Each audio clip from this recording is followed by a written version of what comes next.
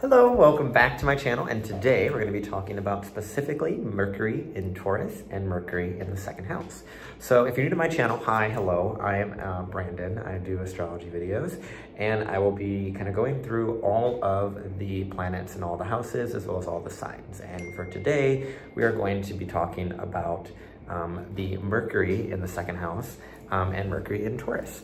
So if you have your Mercury in Taurus or you have Mercury in the second house, this is a video for you. I have timestamps down below specifically for those portions, so you're welcome to skip around there. And if you have Mercury in Taurus, there's a portion for you. And if you have Mercury in the second house, that's a portion for you as well. And if you don't know what your chart is and you don't know what your Mercury placement is, there's also a link down below in my description that will let you know specifically what type of planets you have where, like what your chart is, and it will help you generate your astrology chart so you can find out if you have your Mercury in Taurus or if you have your Mercury in the second house.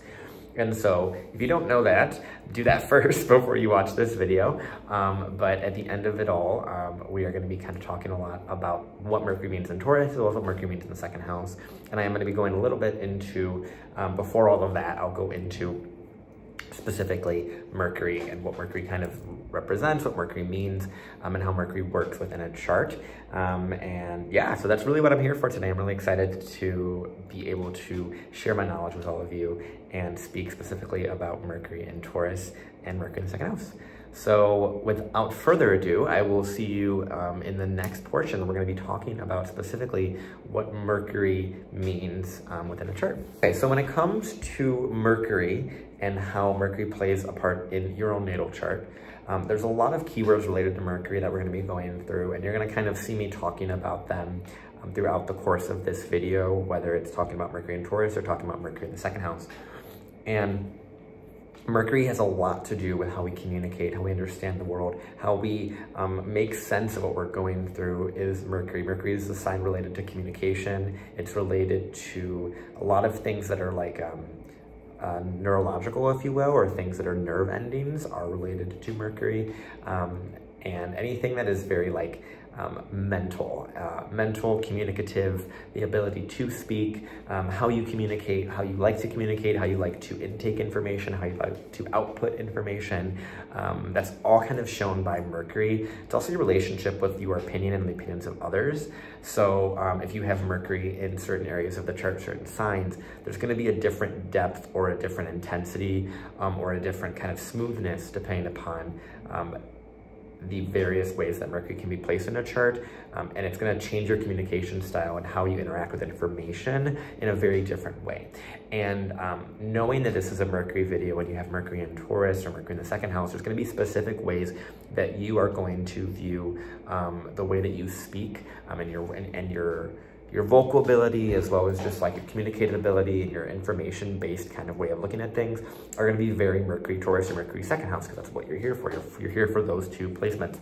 And so versus like if it was a Mercury in, you know, the 12th house or something to that effect in Pisces or Sagittarius, it'd be very different with how the communication and information will be processed than Mercury in Taurus, Mercury in the second house. And that speaks to a bunch of different parts of the Mercury placement as well, because Mercury will be placed and have aspects as well, which I don't really go into within this series here, just for brevity's sake. But at the end of it all, Mercury is really about communication. It's about how we interpret the world.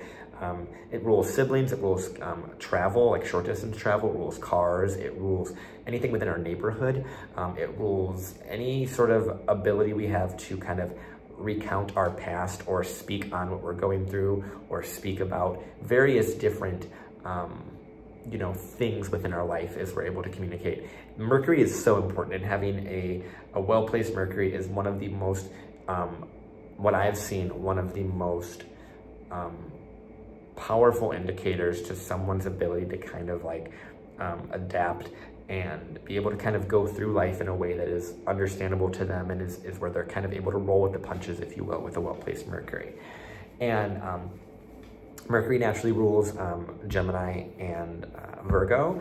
And so whenever Mercury is in one of those signs, it's going to do quite well as if Mercury is in a similar element to those, so in either air or earth, which is Gemini, Libra, and Aquarius, or Taurus, which is this one today, Virgo and Capricorn. They all kind of have a very similar quality to how Mercury kind of functions.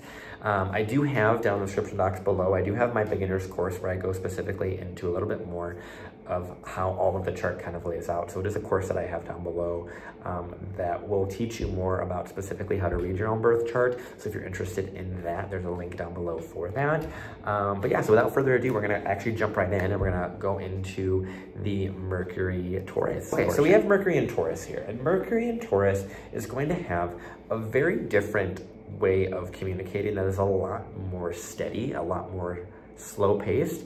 And I find people that have Mercury in Taurus, they tend to have this sort of like slower, more digestible way of communicating.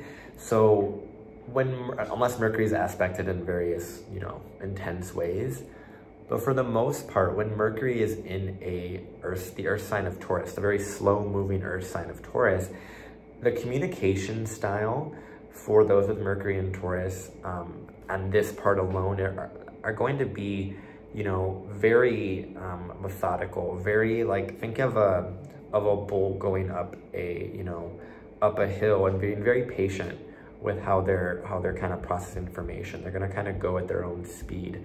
And with Mercury in a fixed earth sign that is Taurus, there's a potentiality to have a lot of very fixed opinions, a very like, I need to say this is what I have to say. It's very much like kind of like potential wall behavior. There could be this kind of like, I'm putting a wall up, I need to do this thing, I need to say this thing, this is how I say it, this is what it is, it's factual. So it can have this very like solid way of looking at the world and looking at a lot of different things. It can be very like, this is what it is, these are the facts, this is the foundation.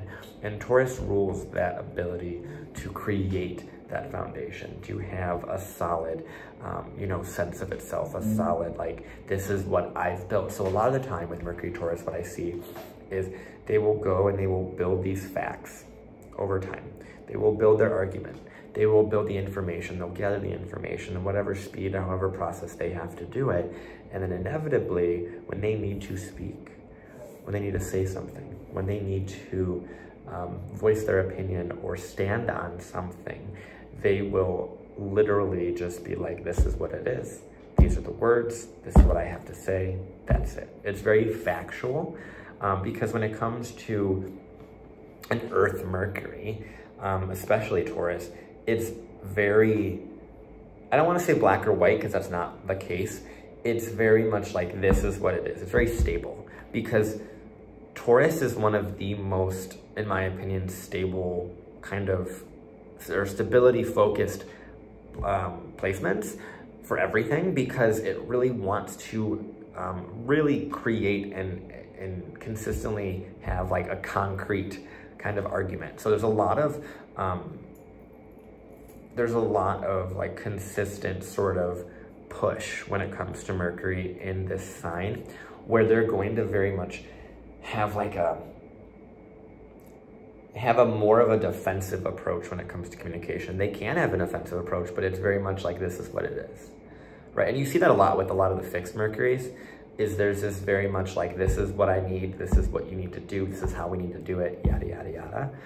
And they're very just like, this is what it is. And in Taurus in particular, it's a very, what is mine, what is my value, what do I have to stand on? I'm standing on this opinion. This is a hill that I'm gonna die on kind of stuff. You see that with a lot of the fixed ones, but I think Taurus is the most prone to doing that in a way that is like standing its ground on its opinion, on its way of communicating something. And so you'll see that, especially if there's millennials that have Mercury in Taurus, and I speak on this kind of with every Taurus video I've done thus far, where if they are a millennial with that, they're gonna have that Pluto opposite that Mercury. So because of that, there's gonna be a lot more intensity to their conversations that are gonna be flavored with the Pluto aspect of it. I'm not gonna talk about Pluto specifically in this series here, but it is something worth noting with the aspects and how they play out. So when it comes to that Mercury Taurus, like stability and strength. For the millennials in specific, with that Pluto, there can be a tendency to have to defend their opinion very, very powerfully because it was kind of abused and taken advantage by other people in that regard. And so you see a lot with Mercury Taurus and that fixed nature, but it's almost being fixed because it's having to combat something. And so with Mercury in Taurus as well, when it comes to the more Venusian side of things, we're gonna see people that have really artistic ways of communicating. These are artists. These are people that are capable of creating amazing poetry. I've seen someone who has, you know, a Mercury-Venus kind of connection, Mercury Taurus, and they are so beautiful with how they speak, and it's one of those gifts of artistry with Mercury naturally in a Venusian sign, specifically in Taurus. They can be great singers. They can be great communicators about sensory things. They're almost able and capable of communicating very, very beautifully about almost any topic.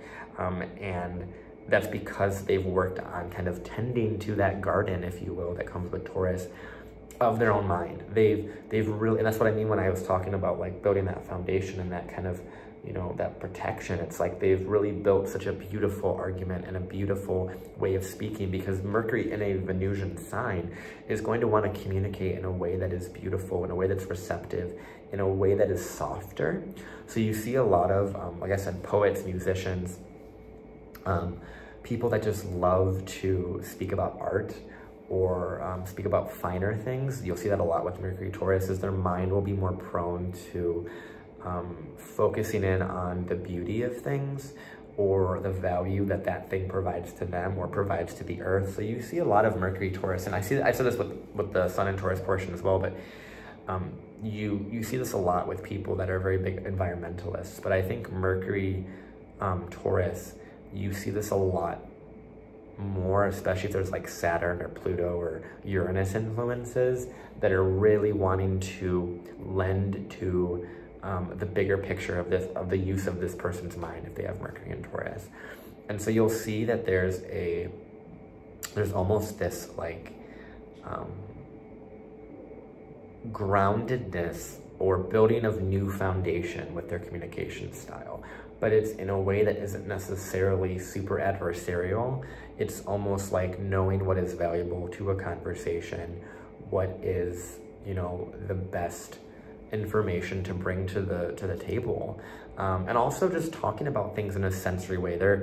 When you find like Mercury in Taurus, Mercury in Cancer, especially those two, you're gonna see people that are gonna communicate in a very like soft way, in a very like feeling through their body kind of way. So these are great body workers.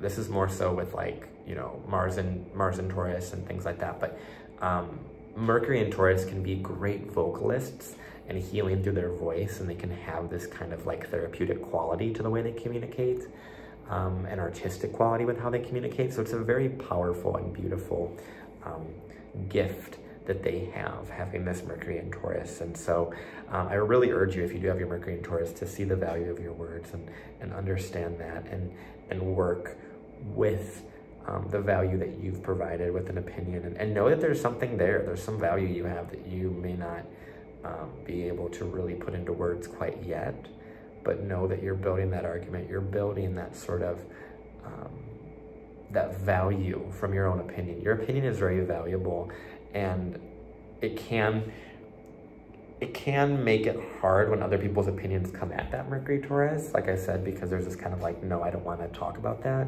It doesn't value, it's not me, it's not my value.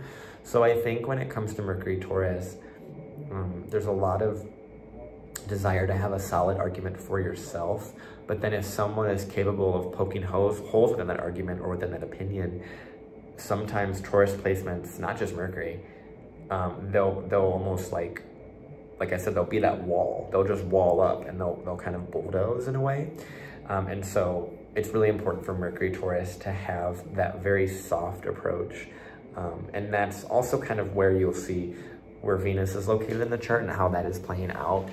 because that Venus placement will definitely assist in letting you know kind of how the communication style is kind of coming out in addition to the aspects related to Mercury. And so it's really important to have a very solid argument when you're both speaking to a Taurus Mercury as well as being a Taurus Mercury. You're going to have a solid argument, but it's more important to lean on that Venusian quality, that soft quality. So even just finding ways to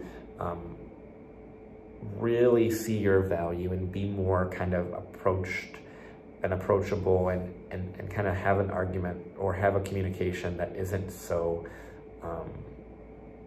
my way or the highway. Because with fixed signs, you're going to see that a lot, where there's this like, this is mine and that's it, right? And so you can see a very like self-focused, self-sustaining Mercury, where your mind's only going to focus on what you can sustain and what is your opinion, and that's it. And so there can be a little bit of difficulty there. But when you are looking for peace and you're trying to find value and make art and make music and find ways to communicate, that Mercury Taurus is great.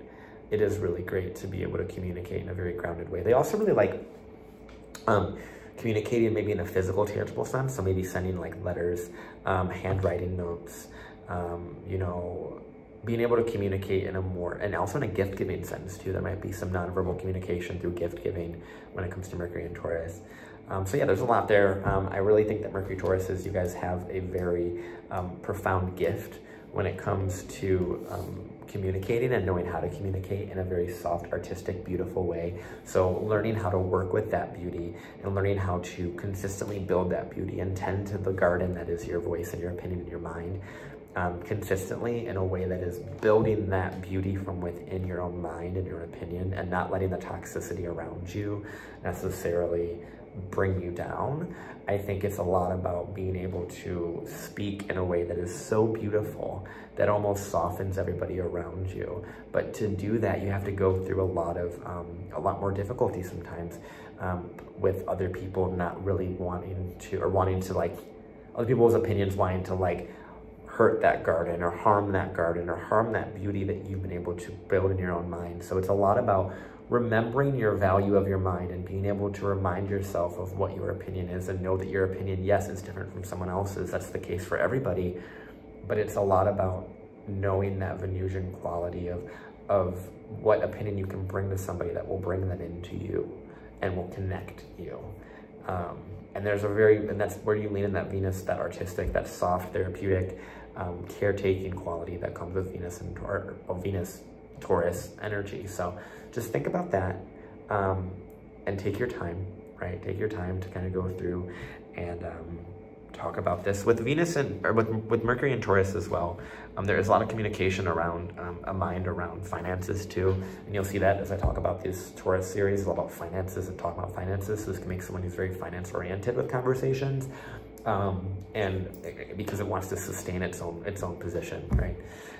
And so, like I said, Mercury and Taurus, you guys have such a strong communication style, and it's really important to be able to communicate in a way that is receptive, and as well as bringing people in and inviting to people. That's really my biggest thing with Mercury and Taurus is, and typically you guys don't really struggle with that unless it's really difficultly aspected or you're being like pushed up against. But for the most part, the Mercury Tauruses that I've known have been beautiful, beautiful artistic people. So lean into that. That will be one of your biggest gifts. So I see the next part, we talk about Mercury. So we have Mercury here in the second house, okay? So when Mercury's in the second house, this is going to change the flavor of it. So Mercury doesn't have to necessarily be in Taurus to be in the second house. So it's because it's going to be placed differently depending upon where the chart's at. And the second house is related to specifically your morals, your ethics, your values, your family, those rooted values that you kind of have created, as well as your resources, your money, your savings, your ability to make money, your value that you bring to the world. And when Mercury is here, this is your mind, right? These are the people that make so much money through writing, through communication. These are the people that whenever I see this, it always lends me towards telling them, what story are you bringing to fruition to make money? How are you utilizing your voice to make you money? How are you utilizing the art and the storytelling aspect that you have to make money? And when Mercury's in the second house, if you use your voice to make money, you will do quite well. Granted, it is important to see like what's going on with Mercury, what else is going on with the second house, stuff like that. But for the most part, when Mercury's in the second house, this is literally the trader, like the one that trades goods, goes back and forth, because Mercury rules that. Mercury rules trade and commerce. And so when Mercury's in the second house, this is like a master salesman, where it really wants to sell through its voice. It wants to learn how to make money through its own communication, through its own voice, through its own vocal quality. And so you see a lot with Mercury second housers, especially if it's a well-placed Mercury, like especially in like Pisces and things like that. Even though Mercury's not well-placed in Pisces, but in the second house, it can lend to a very, you know, artistic quality to the second house communication and making money through art. I see this a lot with Mercury second housers. It's a lot of money-making activities, a lot of conversations around money, around how to make money, around how to do it, how to teach someone to do it. Mercury in the second house can also be really good bookkeepers.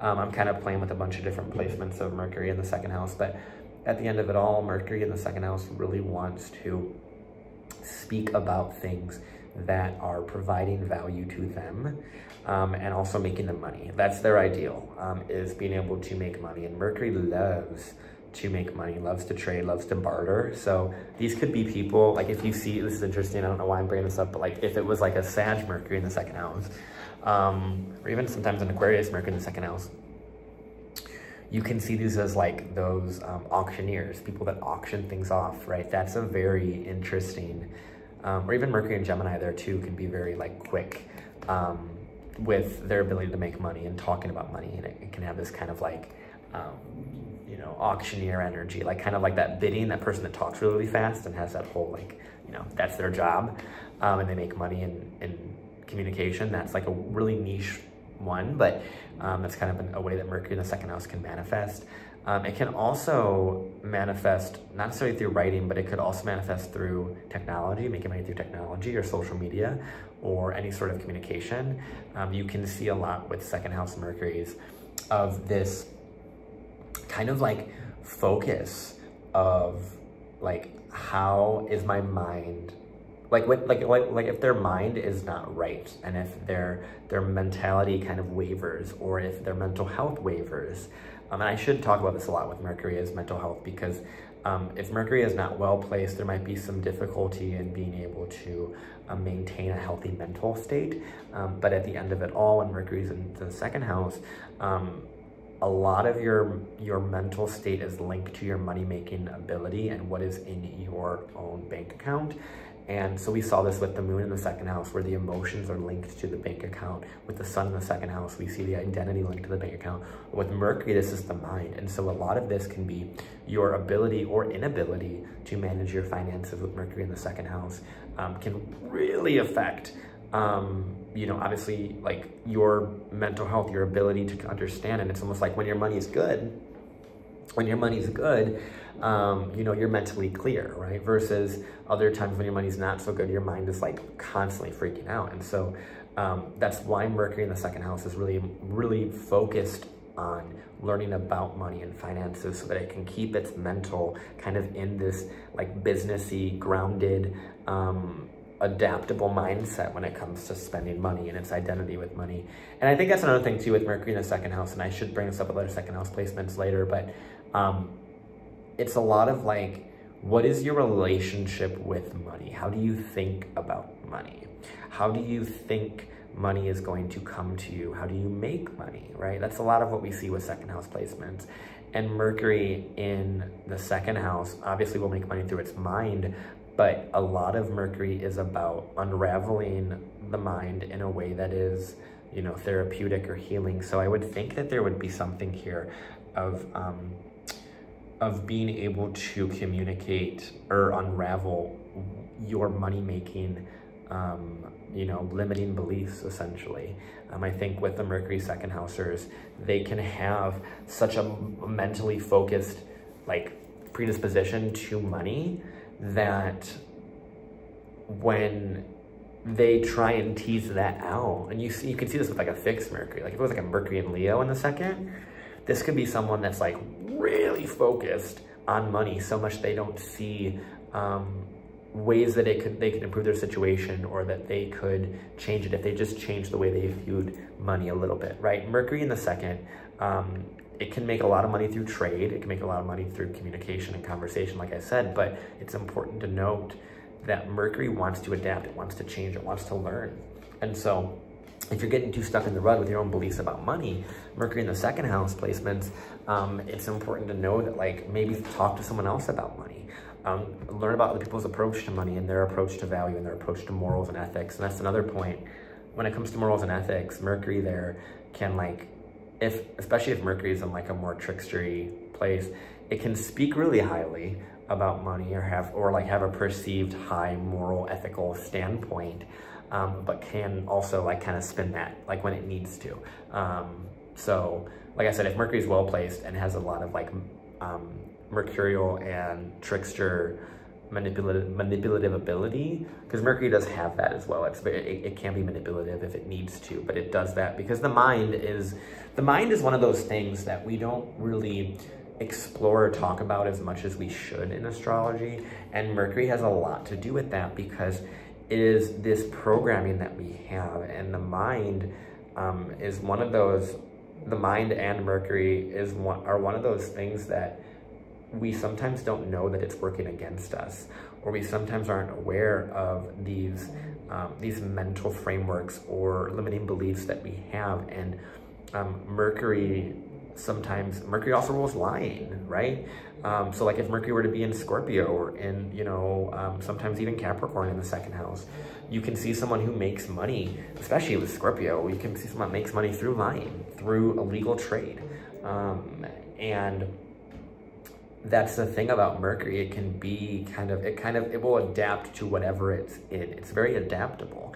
And because of that, Mercury in the second can adapt to make money in so many different ways. And I really urge you to think about how, your Mercury in the second house has adapted you through your money-making abilities. And I think it's really important to consistently work on adapting and finding different ways to make money with Mercury in the second house, and different ways to approach it, so that you can really have a grand understanding on your specific relationship to money. Because second house placements, they really, really focus on like morals and ethics and values.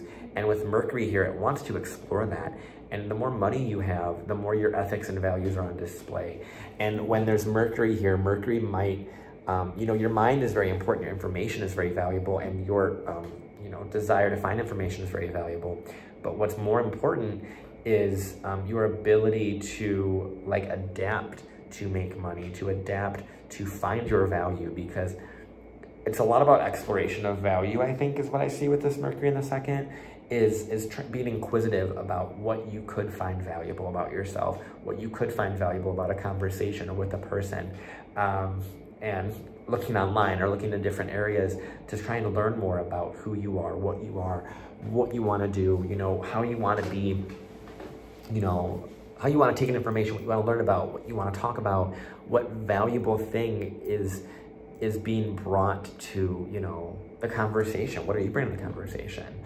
And so it doesn't have to always be focused on money, because at the end of it all, Taurus second house placement, a lot of it, and more so second house than anything related, like in regards to Taurus, is about morals and ethics, and knowing like specifically, like more so like, what do I value? How do I value that? And how do I stand on that opinion, right? Your opinions are valuable. I said this to Mercury in Taurus, but Mercury in the second house, it's different, because it's about you being able to explore the conversations that you're having with yourself, or the information that's out there, and kind of say, is this me? Is this worth me building on this? Is this worth me speaking about this? Is this worth me learning about this? And I think there's so much information out there that when you have Mercury in the second, it's a lot about sifting through valuable or valuable, invaluable, not valuable information, and finding that value as it relates to you. And I think with this, it's a lot about having a thirst for knowledge that is consistently going to bring you money and bring you value. And I think the more you learn as a Mercury second house person, the more you learn, the more you consistently study and consistently put yourself in information, like absorbing environments, the more you will inevitably find your value, inevitably find your morals, and find what you want to stand on and what you don't want to stand on. And this does also, like I said, to Mercury Taurus, makes you really, really important to discern what is your value, what is someone else's value, how do you communicate about these things, and know how to bring the conversation to someone else, as well, and seeing what information they're bringing to the conversation and how you guys can come together, how you guys can connect. There's a lot of that with Mercury in the second. And knowing where you stand is very important, and knowing what value you hold is very important, but also knowing how to bridge that gap is even more important. And I think the more information you have, one, the more money you're gonna make. Like, that's almost guaranteed with Mercury in the second. The more information, knowledge you have, so long as you can retain it and you can understand what is yours and what is someone else's value and what information is valuable to you, the more information you can find and value you can sit in, the more you're going to feel valuable and make money in the same vein. And I think it's really important to dig into that and dig into what your limiting beliefs are around money and around your ability to make it and ability to speak on it, right? There's a lot of this with Mercury. I don't know why I didn't bring this up before, but this could be people that also have a lot of because they have those mental blocks with money, which all of us do, but Mercury second housers, I think, are more capable of breaking them than the average, because your mind's already kind of focused in on that area. And so what I really think about with Mercury second house is this